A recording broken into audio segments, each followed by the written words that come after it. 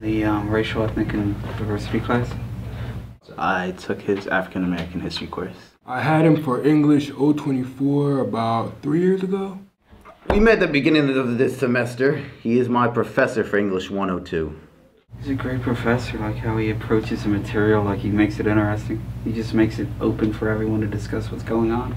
He's more like, he comes across like he wants to teach you a lot better than some of the other professors I've had.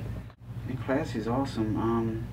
Like I said in the last interview, he's not even my advisor, and he's always invited me to his office to try to help me stay on the right path, try to help me get to the point to after graduation, what I'm going to be doing. And he's been very helpful. I had a problem with alcoholism, and he had basically like a psychiatrist type of role, like just trying to say you're doing the right thing by coming to school. He's basically been that contact, so if I feel like I'm going to go on the wrong path, to reach out to him, and he'll help me stay in school, stay doing the right thing. I really felt like he got us involved in like the study of it all. Like it was really interesting, like how he taught us, and like I learned a lot of new stuff from him. So like the way he taught, I feel like it really worked. He was really laid back. Like he got his work done, and like he was serious when he had to be. But at other times it was like he would make us laugh before class, like have us like lively before class started, just to get the ball going. I just feel like he's a really good guy, and he's a great teacher, and he puts effort into his teaching. Like, you know, other teachers, like they come here, they'll teach, but then like after that they'll just leave you alone. But I feel like he puts in like the extra effort, and he tells you straight up, like, this is a course, like, I don't know if you need it, I don't know if you don't need it, but come here, learn something. Like, you're paying your money, so you might as well learn something for it. So I feel like he gives like a good outlook on class and like how you should come to school.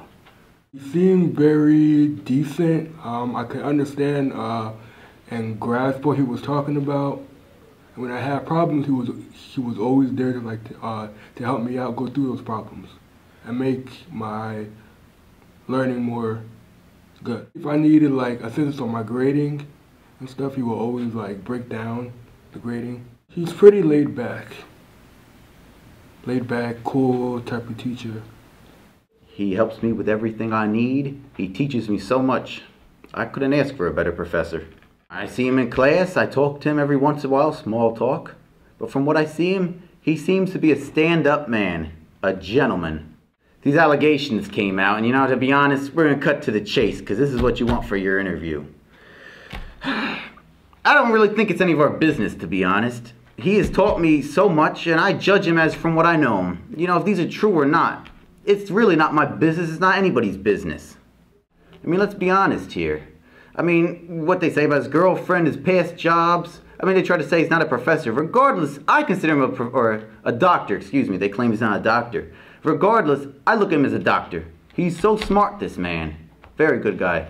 I got a couple calls at 8 o'clock in the morning saying, Anthony, look online, something about your professor. I said, well, all right. I logged on there, and there were the allegations with his girlfriend, his job with the African Studies program. I mean, I know about all this, but if it's true or not, doesn't bother me. I look at this man and how much he taught me. I think he's a great guy. It really hasn't, because I look at him from what I know of him in the class.